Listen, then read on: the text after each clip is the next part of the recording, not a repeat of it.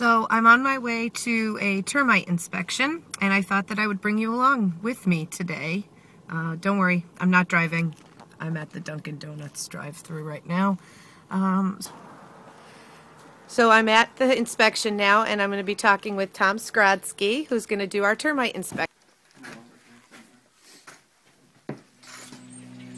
So I'm here with Tom Skrodsky, who owns a inspection company here in Westfield, Massachusetts, and he just did a termite inspection for one of my clients. And I wanted Tom to have you tell the viewers, why is it important to have a termite inspection? The termites cause millions of dollars of damage to homes each year, and that damage usually is not covered by homeowners insurance, so they'll be coming out of their own pocket. That's huge. So, I mean, this is your rights to inspect when you're doing a purchase. That's an important thing to pay attention to then. Absolutely, and annual inspections. You know, most companies won't charge to come out if you already own your home to have an inspection done just to be sure there's no activity. Oh, really? Yes. So it's very reasonable when you're purchasing as well.